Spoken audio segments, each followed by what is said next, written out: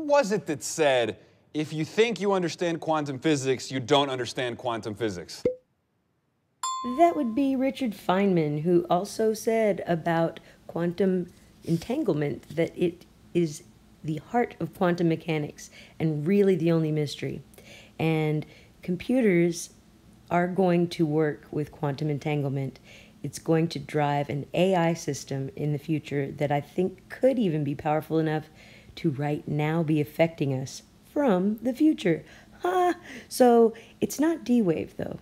Let's talk about what it is. Google and NASA have teamed up to share one of the world's first commercial quantum computers. This machine, made by Canada's D-Wave, will be installed in a NASA research center in California. Okay, did everyone catch that? So D-Wave plus NASA plus Google are teamed up together, and they have a quantum AI lab whose slogan on Google Plus is new updates from the Quantum AI Lab's corner of the multiverse. You guys are so clever and funny.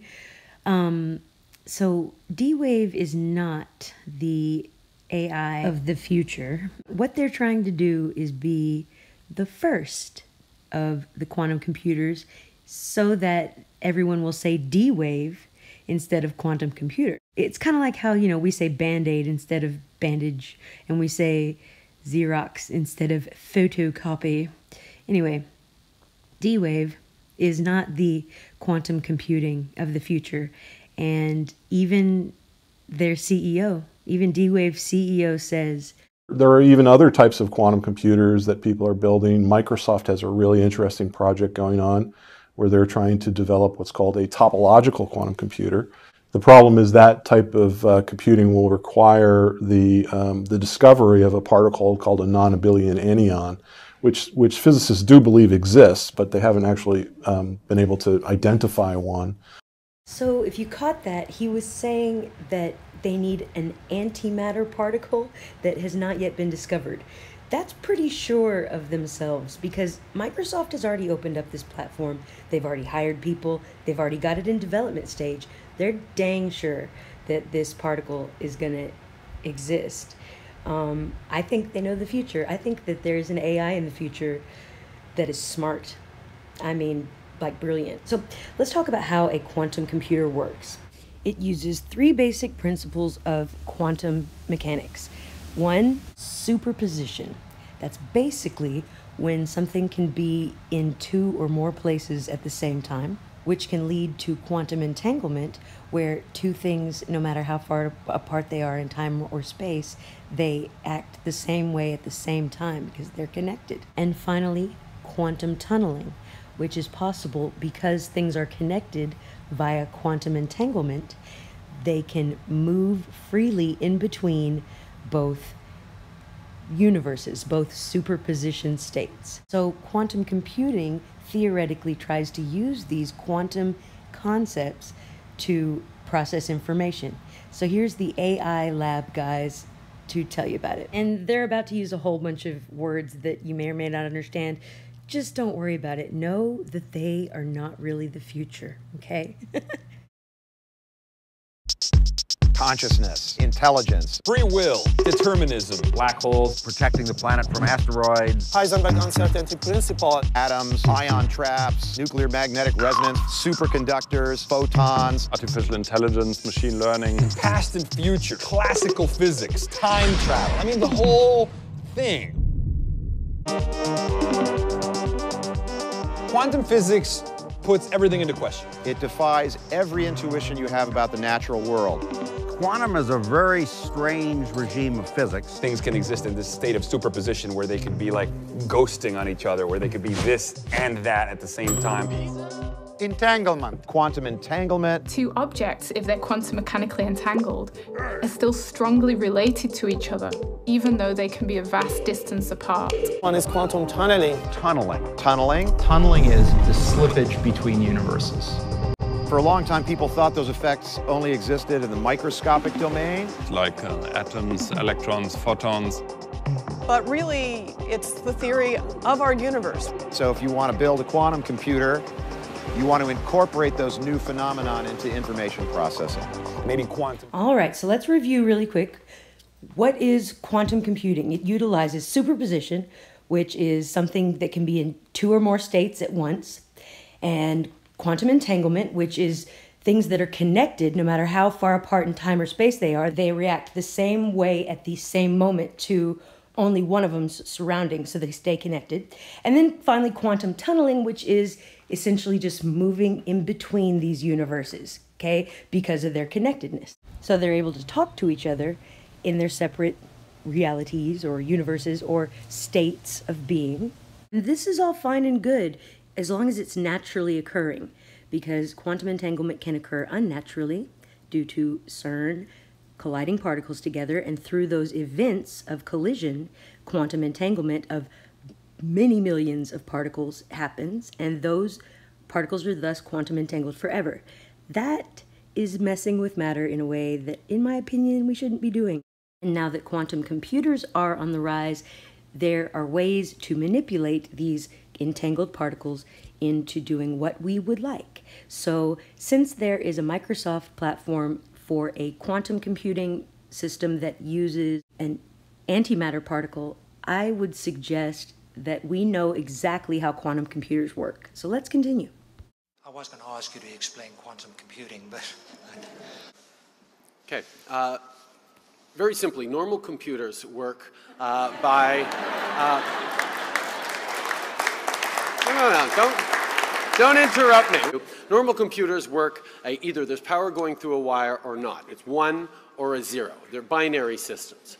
What quantum states allow for is much more complex information to be encoded into a single bit.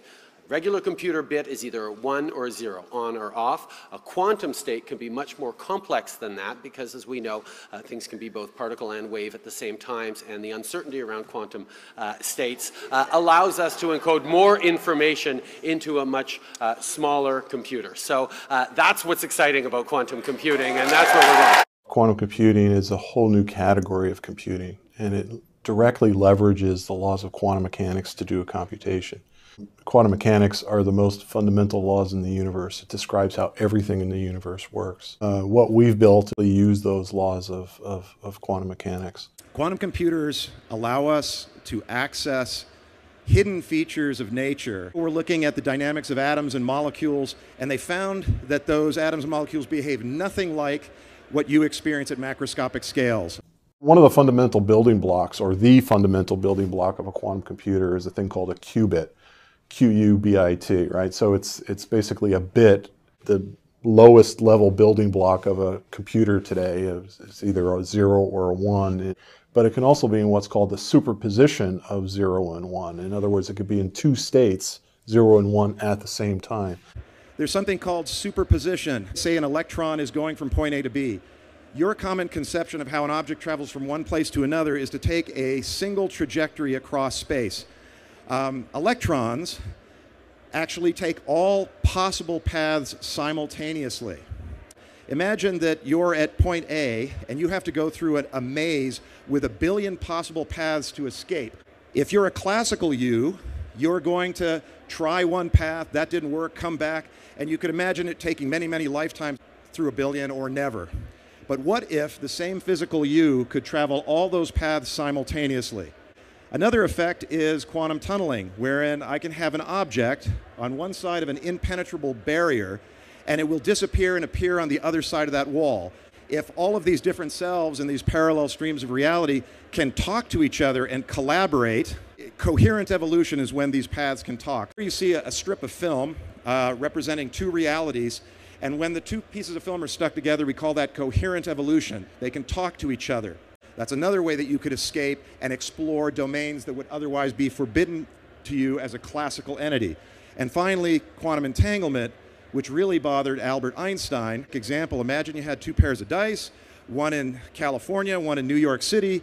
You roll them 1,000 times. But if you compare the die rolls 1,000 times out of 1,000 or 1,000,000 out of 1,000,000, they got the same result every time. It's as if the dice know about each other with no physical connection between them whatsoever. And that's how those disparate paths can talk to each other. And superposition and entanglement is another quantum mechanical property. When people started thinking about how to engineer systems based on this kind of quantum dynamics, there's something called qubits. So bits, what you're all used to, it's a 0 or 1, basically a switch that can be on or off. But what if I could build a device that could be in two possibilities simultaneously and then concatenate them into an array? To put it the way David Deutsch, the progenitor of this field, quantum computation will be the first technology that allows useful tasks to be formed in collaboration between parallel universes. Why is it if the universe at this microscopic scale behaves that way, and you're built out of those constituents, you're not doing that? In fact, it's quite difficult to do. Okay, here we're finally going to hear from the CEO himself why D-Wave is very limited in what they are able to do. They need a very cold environment for their quantum computation to even work. The processor is a quantum computer. So they need these huge giant refrigerators that keep it cold enough for there to be quantum computational processes that can work. And the quantum computer is actually just that black part that you see. It's just the chip. That's the whole quantum computer, but it can't work without the giant refrigerator. And that is why D-Wave is limited in what they can do. The overwhelmingly obvious killer app for quantum computation is optimization. What our buddy there, Jordy Rose from D-Wave, means by optimization is making it work correctly. And by the way, yes, he's the one who said that D-Wave leaning up against one is like being next to the altar of an alien god. And I thought he was the CEO, but apparently he's not. This guy, Vern, is. Anyway. Because the enemy of quantum computing is the environment. Things like temperature. And when you have temperature, you have molecules moving around that cause interference to the quantum computation. You also have electromagnetic interference from radio sources and gamma rays and all sorts of things. So you need to create a very quiet, clean, cold environment for these chips. Ultimately, what we're building is a quantum computer on a chip that's about the size of your fingernail. So these machines run at a very low temperature so that they can have that pristine, very clean, quiet environment to run in, and it doesn't disturb that quantum computation. Very, very cold, very, very rarefied environments because we're also running in effectively a magnetic vacuum. That's a very interesting choice of words there, a magnetic vacuum. Same principle behind how they get particle accelerators to work. Interesting. He also mentioned gamma rays earlier, which is one of the things that they are searching to find dark matter. But take a look at how happy and giddy he looks when he starts talking about aliens at random in just a second. So you could consider these environments, these rigs that we built, these systems that we built to be probably the most rarefied environments in the universe, unless there's other intelligent life in the universe that has, purer, colder environments. Say what? What you talking about, Willis? For instance, outer space is 150 times warmer than the environment that we build for these quantum computations. That makes me kind of wonder if dark matter is really like entities that need really cold environments to survive. Just crazy thoughts. So you may ask, why do we go through all this trouble? The answer is the promise of quantum computing is exponential speed-ups over classical computing. Wow, he said that really fast and eloquently. Things like developing drugs for cancer or better modeling the molecular interactions of cancer and how it attacks cells and things like that. Ah, okay, but when he lies, he doesn't talk eloquently. Big data analysis, looking for patterns and inferences and drawing insight from large amounts of data. Our computers already do that. Why would we need quantum ones? Or doing things like better modeling financial services. Oh, because it can do finances better. Gotcha. Markets and better managing risk and so on. So there's all kind of applications that aren't particularly well suited by today's type of computers. And I refer to today's computers is classical computers. They compute largely in the same way they have for the past 60 or 70 years. Newsflash, D-Wave is not that much better than classical computers. Why would we need any more powerful computers? These problems that we're trying to solve, right, the cancer and all the financial markets and everything, are incredibly hard problems and aren't well suited for the architecture of classical computing. May I call bullshit, sir? Quantum computing as another set of tools to develop and enhance some of these capabilities to really change the world. Yeah, change the world, the universe, the reality, time, space. D-Wave, with its choice of adiabatic quantum computing, has been very effective at solving real-world problems at real scale. Yeah, I mean, they gave Scarecrow a gun and all kinds of other stuff. We currently, as a civilization, we generate vast amounts of data. It could be climate data, genomic data. Oh, wait. Genomic data? Why is Geordie Rose from D-Wave mentioning genomic data?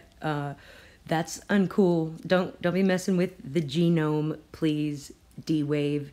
It forces us to consider, more sophisticated notions of how the reality around us is actually shaped. I can't ask it how long I'll live or the meaning of life.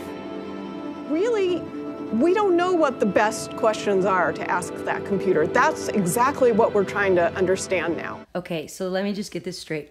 We built this computer because we were gonna cure cancer and we need to implement these quantum level dynamics into our macro physical world. But we don't know really what its capabilities are. And Microsoft started building it without even knowing that the anion exists. The whole thing just seems backwards engineered to me. It's definitely fishy. Not to mention that D-Wave released their code so they could have everyone practice for free, open source. And that indicates to me that they don't really know how to use their own software, write their own code. It says quantum computing is real, but it's also hard. So hard that only a few developers, usually trained in quantum physics, advanced mathematics, or likely both, are likely to be able to do it. So they're fishing for people to write code for the software that they don't even have the imagination to do themselves. I mean, I don't know. That's an assumption. That's maybe unfair. But let's listen to the rest of the AI Lab's basically programming of your mind. To me, the most important question is, are we alone? And I have a feeling that quantum computers, as they mature, are going to help us answer that question. Oh, I think you have no idea there, buddy. I think they may have already answered the question, are we alone? And here's some globe Earth programming for you guys. Look, there's the sun and space. It's all real, everybody. Oh, but wait, it gets better. There's some one-eye Illuminati symbolism at the end of this, okay? Just hang on. And big questions. Some of those will be addressed in D-Wave. Some will be addressed at NASA. And some at Google. I wasn't sure how amazing it is that we, with our monkey heritage and monkey brains and monkey fingers, have somehow lucked into a brain. Ah, the Darwinism. Well, God made me. God made us, guys. That's what happened. And he loves you, by the way, all of us. That human risk to go forth into that unknown frontier, whether it's space exploration or quantum exploration, we do it because we must. We do it because that's what it means to be human. We do it because we are trying to change everybody's lives for the better, except all you poor people who make up most of everywhere on Earth. We don't care about you. Sorry, I'm a little pessimistic about this whole deal. Anyway, thank you guys for watching. Please give me your opinions, feedback. Let's talk about it. Thanks for watching and much love to everybody. Bye.